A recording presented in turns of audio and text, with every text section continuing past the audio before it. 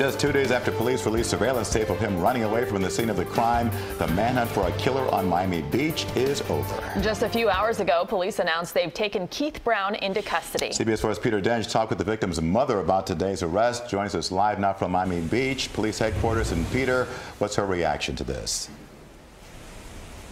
Well, Jim and Ruta B, she is grateful that police have taken Keith Brown into custody. She says that LaToya Wiggins was her only daughter. She can't believe she lost her life this way.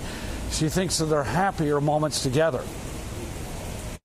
She meant the world to me. I love my daughter. Tanya Wiggins says her heart aches. I hate that she's gone, and I'm glad they caught him because he didn't have to kill her.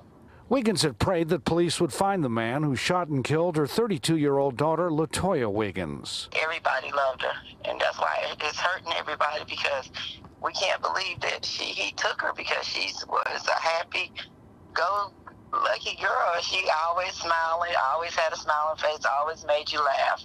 Miami Beach police say they now have their suspect, 33-year-old Keith Brown, in custody.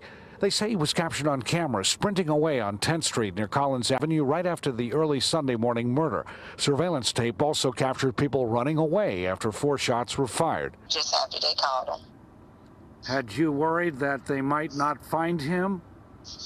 Well, I was worried, but I knew they was going to get him, though, because he had nowhere to run and hide because his grandmother, she wasn't happy about what he had done, and she was hurt about it. Police said Wiggins was a cooperating witness in a separate human trafficking investigation. It's not known if that was tied to the homicide. Wiggins' aunt says Wiggins and Brown had a stormy relationship. It wasn't a healthy relationship for her.